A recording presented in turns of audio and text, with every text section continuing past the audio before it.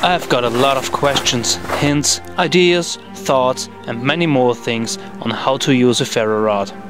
I have also seen quite a lot of people doing it wrong or at least struggle with it to get a fire lit.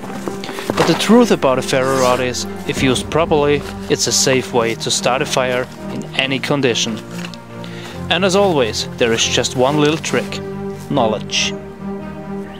Know your environment, know your gear, know how to use it, train with it, and you will get the job done when your life depends on it. So let's jump right into it. There are a lot of different types of ferro rods on the market, and most of them differ by the mix of the magnesium and other ingredients, which result in a hard ferro rod that throws nice sparks and lasts longer than a soft ferro rod that throws huge sparks and loads of it, but will not hold up for a longer period of time.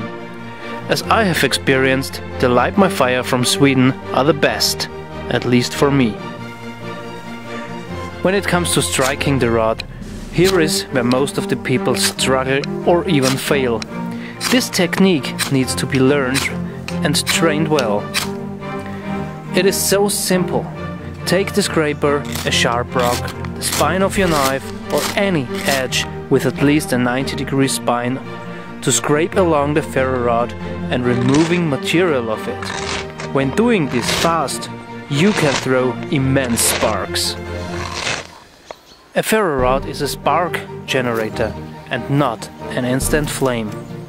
But if done correct, it is as good as a lighter.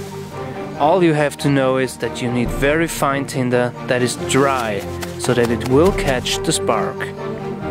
This tinder could be birch bark, dry grass, resin mixed with flower seeds, flower heads, or even wood when you know how to feather it up with your knife.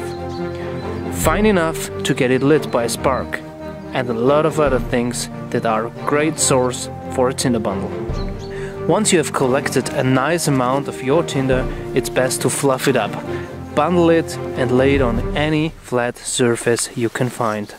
It should be off the ground, because moisture could be sucked up by the tinder. A piece of bark will do the trick just fine. Now for the fun part, lighting it up.